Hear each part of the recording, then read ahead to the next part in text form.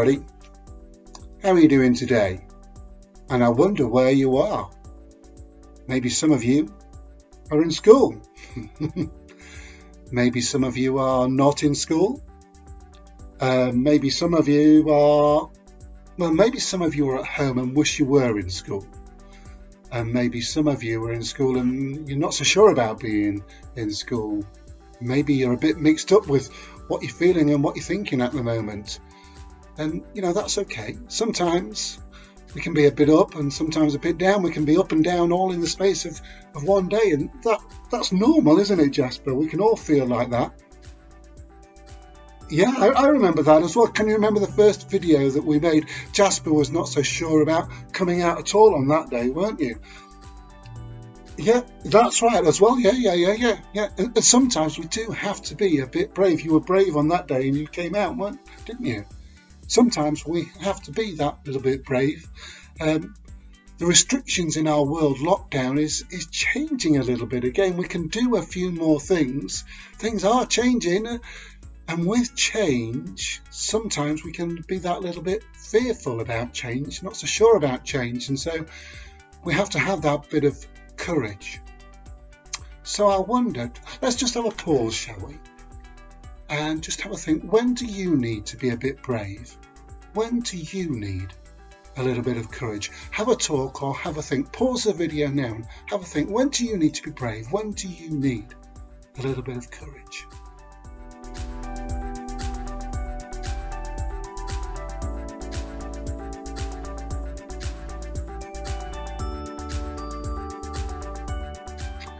Well, I hope having a chat or having a think about being brave just helps that little bit. In the last video that we made, perhaps you remember, it was about the Holy Spirit, the greatest gift. And God gives us His Holy Spirit to help us to be brave. And I think we probably all need that. There's this passage in the Bible about a little girl who was brave. Let me tell you about that passage. The little girl, she was one of God's people, one of the Israelites, and they'd been captured by the Syrian army, and now she was living with one of the soldiers, an important commander actually called Naaman. But Naaman was ill. He had this terrible disease, leprosy. His arms, his skin were peeling and sore and horrible and flaky, a little bit like eczema, if you know eczema, but a lot worse. Well, this little girl, she was brave because she spoke up to help Naaman. She said to Naaman, there's this man back in my homeland, a man of God, a man called Elisha. And if you go and see him, he can cure you of your leprosy. Naaman straight away was interested. He wanted to go and be healed. He gathered servants, he gathered riches and gifts together to give to Elisha when he healed him, and knocked on Elisha's door when he got there. But Elisha sent a servant down, Gehazi, to go and answer the door. And Gehazi said to Naaman, the man of God Elisha says this, that if you want to be cured, if you want to be healed, you've got to go and dip yourself 7 times in the river Jordan and come out and you will be healed. Well, to be honest with you, Naaman was a bit cross about that. Go and dip myself in a dirty river. I could have dipped myself in a river at home. He was just about to go back all frustrated and angry when his servant said to him something like this. Well, if the man of God had said to you to do something brave, you would have done that, wouldn't you? Yeah, of course I would have done that, said Naaman. Well, maybe you can just go and dip yourself into the river 7 times. That's easy. Give that a go. See what happens. So Naaman did. Okay, I'll give it a go. And he dipped himself once.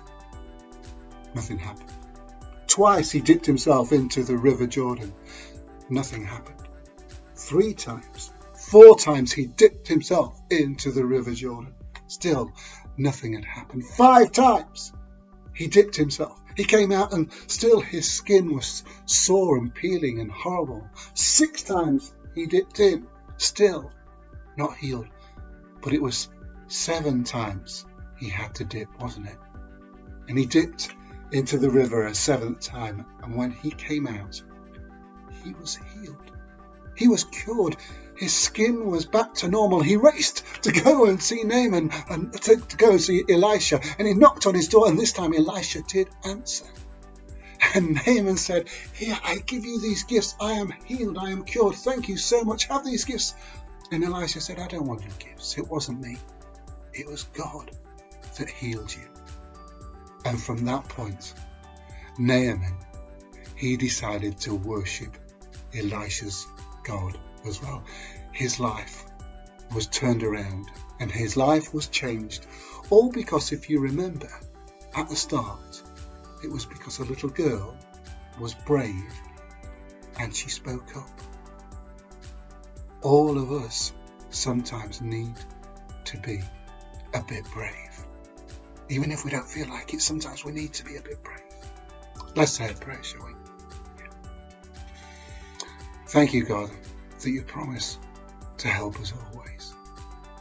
And at these times when the world is changing again, please help us to be brave and to have courage. Amen.